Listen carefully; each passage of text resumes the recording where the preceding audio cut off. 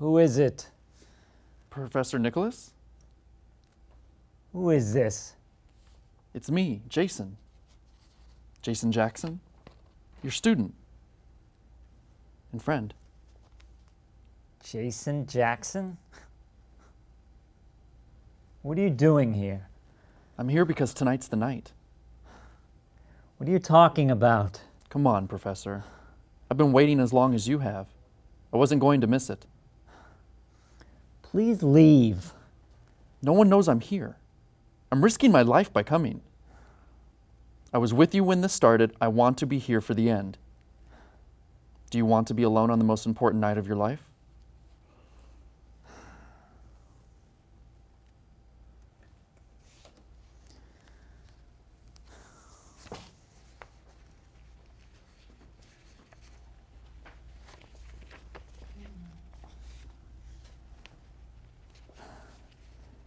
Professor, how are you?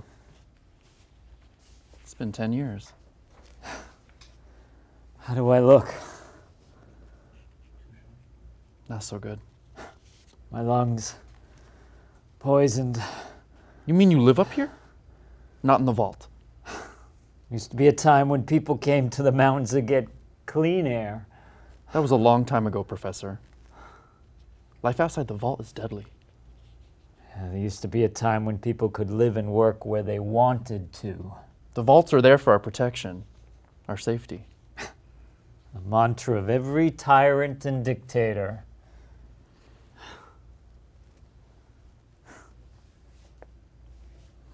This place hasn't changed. Remember the last time you were here? You told me I was a fool to believe in my dreams. I was wasting my career and my life on something that does not exist. You told me that science was the pursuit of facts, not fantasy. Professor, I didn't mean... But you're here tonight. That's right. Do you believe? I do. I rechecked your calculations and I think you are 100% right. There might be one or more of those planets orbiting that sun. One or more of those planets might be harboring life. But when public opinion, imposed by the state, held that life outside the solar system was impossible, where were you? I regret my position. You regret everything that has happened to you? Every success you've enjoyed? Every accolade heaped upon you, all the money you've made? Because it was all set that day. You were anointed the team player, the patriot, and I branded the maverick, the lunatic. I'm sorry, Professor. I almost believed it myself. Until the night I gazed into the telescope and watched a tiny speck that was in reality an enormous sun wobble on its axis ever so slightly. Which told you that there were other celestial bodies circling around it, pulling the star off its axis by its own gravity. That night I dreamed. I was there. I saw it. Lush jungles, deep blue seas, a shimmering sea full of life, creatures both familiar and unique. I dove beneath the waves and felt the water surround me. I saw schools of fish and things we have no word for. You're an old fool to believe your dreams. How can anyone dream when we can barely survive? I know it's there, just as I've seen. But my proposal for a mission to send a probe was denied. I spent my own money, used my own family's fortune to build that probe and the Deep Space Telescope on board, and I sent it off on a 10-year journey to prove if my dream was true. And tonight, The probe is orbiting at far-off solar system.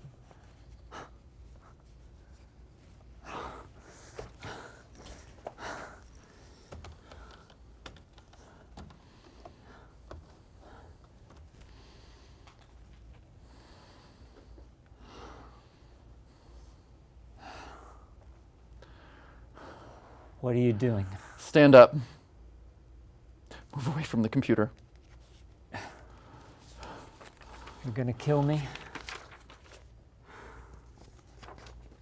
That's right. I make sure no one ever learns of my discovery. Wrong, Professor. The whole world will know of your discovery, but they will think I was the one who discovered it. The government put you up to this? Oh no. They still consider you a lunatic. This was all my idea.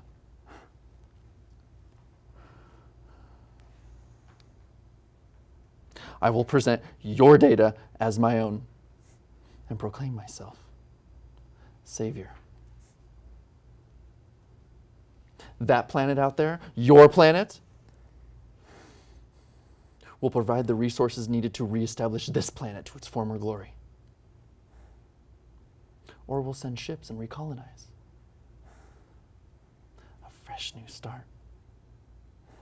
New fields to harvest. All thanks, all praise, all glory to me.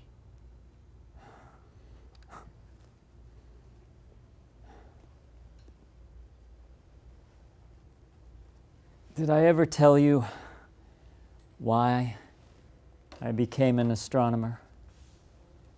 About my grandfather's cabin in the woods? I would spend all summer with the old man, telling me stories about the stars and outer space. And I'll never forget the morning he dragged me out of bed and forced me to watch the sunrise. Have you ever done that? Woke up while it was still dark and watched the world change to light. First the birds, then the blue skies. Something like that makes you believe there has to be a God.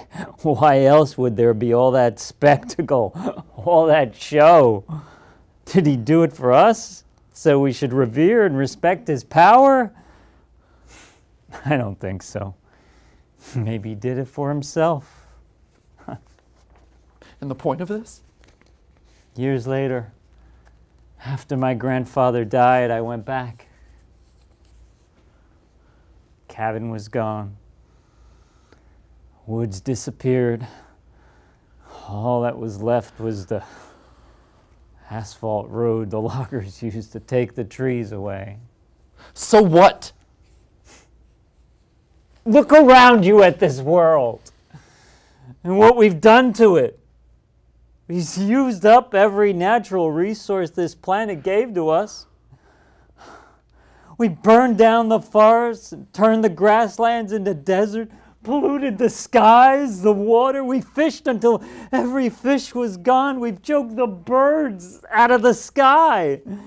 We forced ourselves to live in these vaults with filtered air and chemically treated water. And the government allowed this to happen. The government encouraged it to happen, encouraged it so they could have control over the food we eat and the air we breathe. And they force us to live in these underground cities and work where they tell us, well, maybe I want to live on a farm and grow my own food and be my own man. They don't allow it. They do it for your own good. Look at you! Your lungs? If you lived in the vault, you'd be fine. I'd be a prisoner and a fool. But tonight,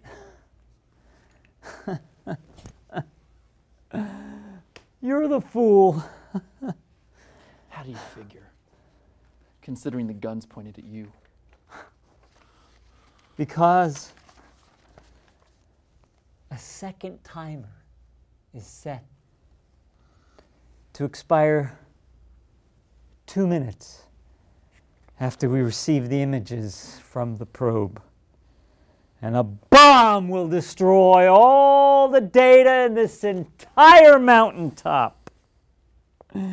You see, my mind was made up long ago, not to share my discovery with anyone. This toilet world doesn't deserve to know paradise, and that's what my planet is, an untouched paradise. How do you know? You haven't seen it! No, you're the one who cannot see. I've seen it every night in my dreams. When was the last time you dreamed? When was the last time you looked up at the stars and dreamed? You can't see the stars from an underground prison. And your actions tonight confirm my beliefs and prove my decision correct. We destroyed one planet. I'm not gonna allow anyone to interfere with the natural process of that far off, untouched Eden. Very good, Professor. You haven't lost your lecturing skills or your ability to convey your own beliefs to others.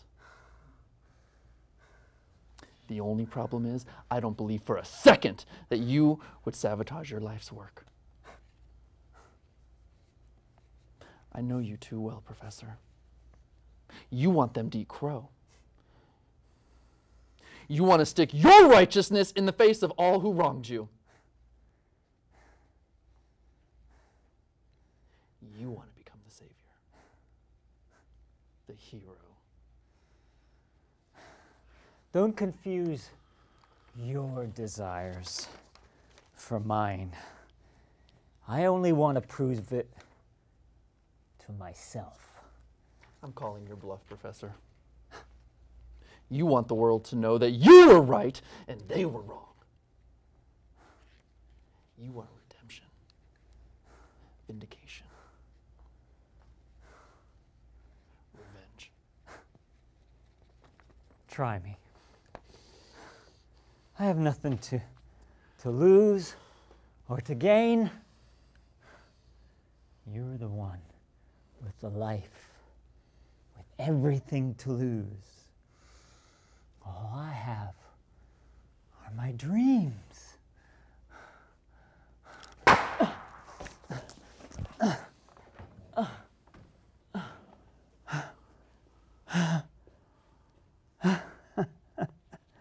If you want to make your castles last forever, you make them out of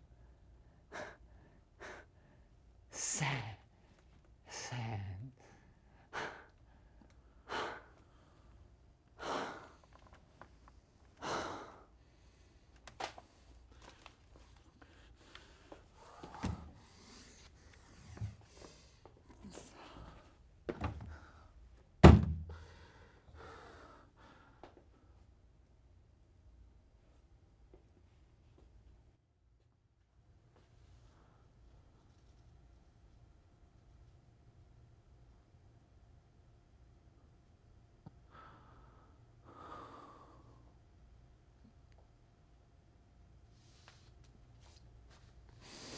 It's beautiful.